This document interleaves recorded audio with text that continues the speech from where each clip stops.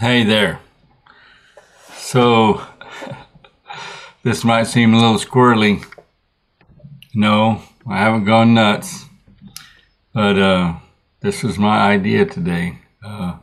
Yesterday I went out to a farm in a local farm here near Brenham.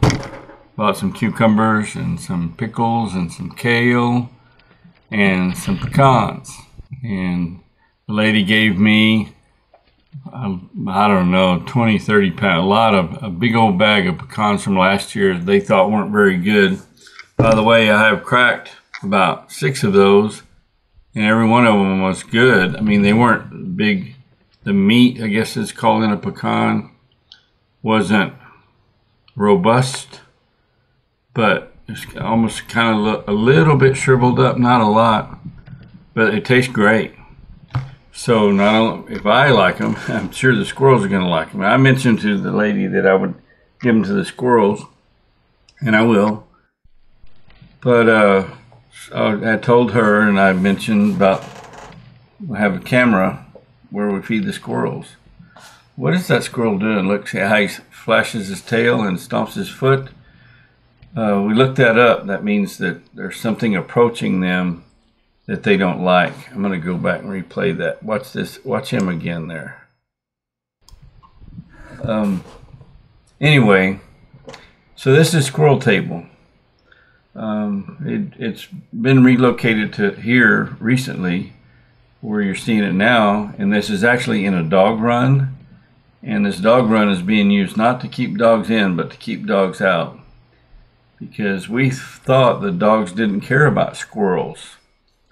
We had looked out the window before and seen squirrels coming down out of the tree and going to eat pecans, and black old sunflower seeds seems to be one of their favorite things. That's what we feed them. And the dogs would just be laying out there in the yard and not pay any attention, so we weren't worried about it. Well, recently, Indy, one of the dogs, killed a baby squirrel. So squirrels were...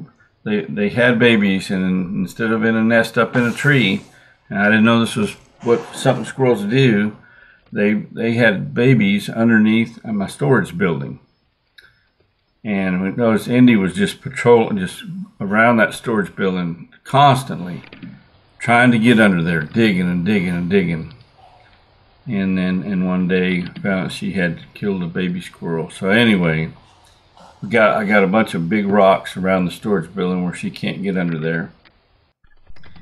And got to thinking, man, we put all this food out for squirrels, and to get from the tree to the table where the food is, they have to go through hell where these 2 big old dogs are that are prone to, or at least one of them is willing and able and happy to kill a squirrel.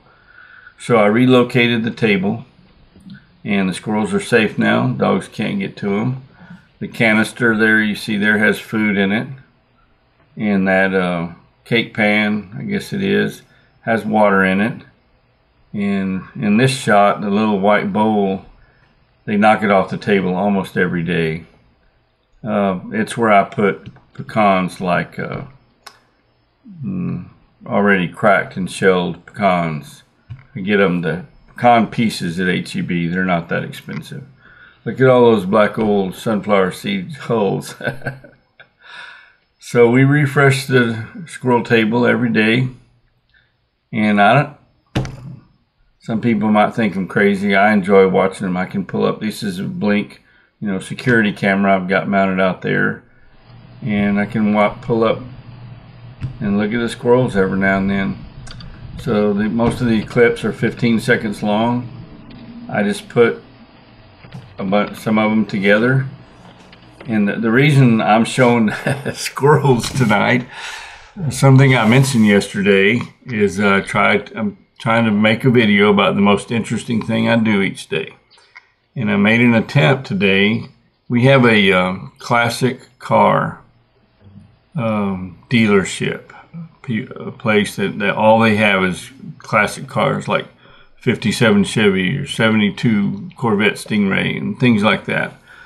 And I had talked to them. They're one of the people that works there, Her name is Karina. She has a Facebook page called The Karina Show, and she highlights local businesses and things. Great young lady.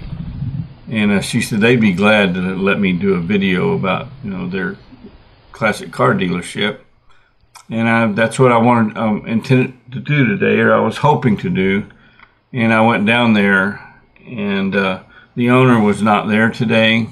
And actually, Karina wasn't there. I talked to Carlos, who works there. Great fellow, really nice man. And so I got my B-roll, and B-roll is like the background, the framing of a story, right? I'm learning this stuff. And the A-roll is like what you're featuring. And to me, even though they got really cool cars that I filmed today, or recorded, videoed today, all the cars and what they are and everything, that's the B-roll. The story, to me, or the intention of my video, is about the people, the inspiration for, I love cars. Been what they call a gearhead since I was young, still am.